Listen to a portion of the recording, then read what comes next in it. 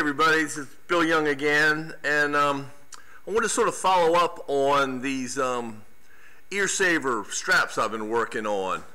I've been making them for, I don't know, 4 or 5 days now, and I started out 3D printing them, and it's a very cool design. I found out about it through a news post about a Canadian Boy Scout that had been making them. And it's just really neat. And I have a Prusa 3D printer, so I started printing them. And they turned out really nice, but you know, it's pretty slow. It took about an hour and a half, plus or minus, to do 5 of them. And I thought, you know, it's just kind of, I'm not going to be able to make much of an impact at that rate, even just letting it print in the background. So I started thinking that this was this would be a good CNC cutting project because it would cut fast if you found the right material.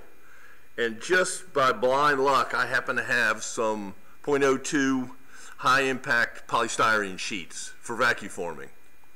And I thought I'd give a try cutting that. So, you know, I've got a video of how all that worked, and I've used double stick tape and blue painter's tape to hold it down.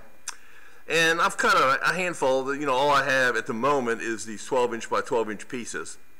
But it turns out that it's worked out pretty well. But I've gotten a bunch of questions, mostly from other people, but occasionally just kind of looking at it myself and thinking, you know, I'm not sure why this is like this.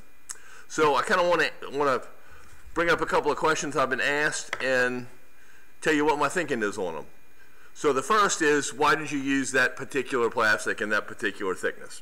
And it was just because it's what I had. It was sort of it was on hand. I had probably 30 12-inch by 12-inch pieces of it.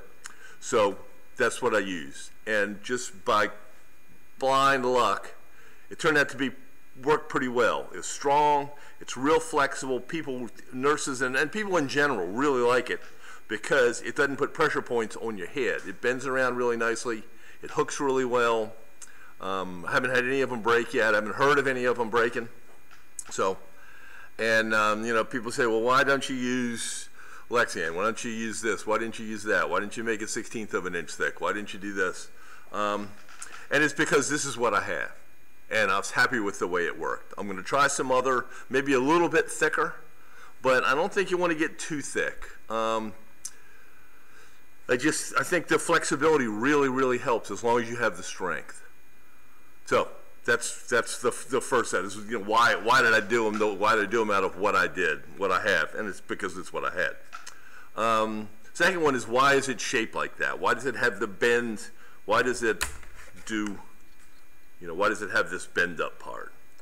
And why does it have the cutout in the middle on the 3D printed ones? And why don't I have it? And you know, what about these little doohickeys here? These little hooky parts? You know, mine is. You know, I've simplified it quite a bit. I'm not doing a very good job of holding this. So first, I removed this. I think this cutout in the 3D version is just to make it more flexible. And I thought there was no reason to remove it here. And it gives a space so somebody could put their initials on it or draw a duck or whatever, so they would know whose is whose. I don't think it needs to cut out. It takes a tiny bit more time, not enough time to be noticeable. But I just think having the solid part doesn't hurt. I think that having this just sort of a filleted hook part instead of the ball on the end, it cuts faster, and I think it makes it easier to hook and unhook. I have no scientific data behind that, but it's easy to cut this way, and I think it holds just as well once you put some tension on it. So I thought this was just a simpler design, cleaner and easier to modify. Let's see. That angle part, I did it because I figured somebody had put some thought into the original design, and they put those angled arms on it. So I didn't know enough to not do it. I figured there was a reason for it, so I kept them in there. It may turn out after a while that you don't need those, that just a straight one with hooks on the ends works just as well.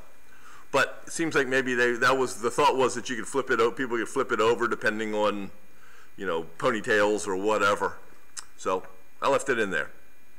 Let's see. Different sizes. people ask about making different sizes. You know, they want 2 or 3 different sizes. So, you know, this was the original one. And I started making them a little bit longer because I did have people asking about having them longer. And I was going to make I was going to do 2 sizes. And I think, well, this plastic is so flexible that it really kind of doesn't make sense to complicate things.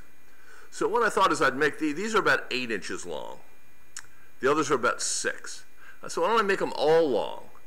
And then if somebody wants to, they can adjust it to whatever size head they have, you know, whatever's comfortable for them, and just take a pair of scissors. With thin plastic is so good, just nip the piece off they don't need. You know, if they want to hook it into, if the second hook works perfectly for them, just cut the other ends off and throw them away. Then they've got the size they want without having to measure and try a bunch of different ones. You know, if they decide they're always going to hook it in the last one, they can just cut the rest of the barbs off. And, you know, they can customize it to fit. They're cheap enough. You know, the plastic's a couple of cents a piece, probably maybe a nickel, maybe. So, you know, they could try a couple different things. But I think I think it makes more sense to make it as long as it possibly needs to be. You know, for the person that you know, either a large head or, you know, big hair or whatever. And then just modify it to fit. Cut off the piece you don't think the stuff that isn't useful to you anymore. So that was the, that's my thought now, is just make them all 8 inches. Maybe it'll grow at some point. After a while, maybe there'll be some people that say, you know, I really need a 9-inch one. And then we'll just make them all that big.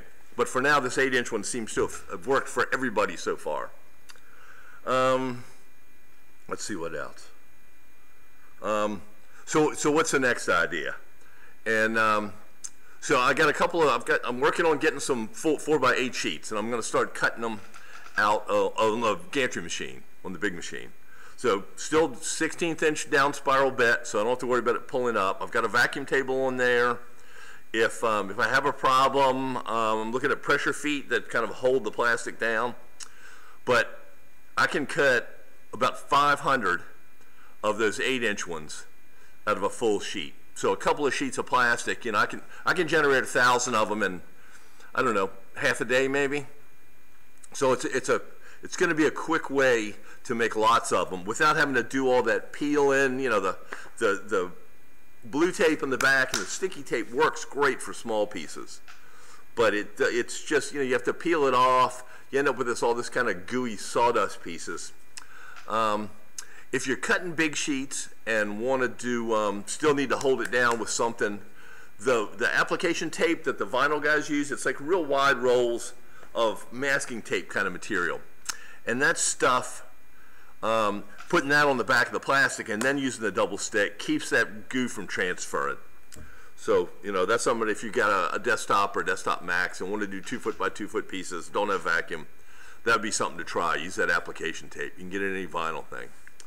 So, kind of the last thought is, you know, I've always thought of these as for being, for health workers. I mean, they're the ones that need it for sure, and they're the ones that are right on the front.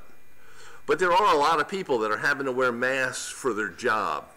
So, you know, I just keep a couple of them in my truck. And I went to Ace Hardware the other day, and the lady was wearing a mask, and, you know, it was annoying to the back of her ears. So I've just been kind of handing them out when I go. And I tell them, you're going to wash it, this plastic, I wash them up before I hand them out, put them in a Ziploc bag.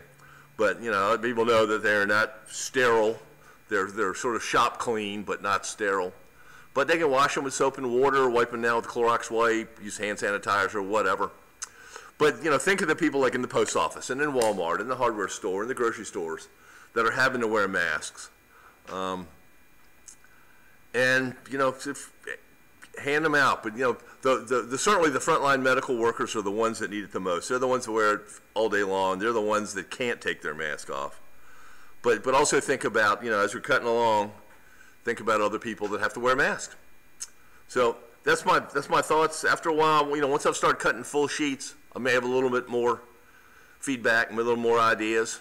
And once I hear from more people that are using them, you know, I may change the design, I may make them straight, who knows what. But these are my thoughts so far.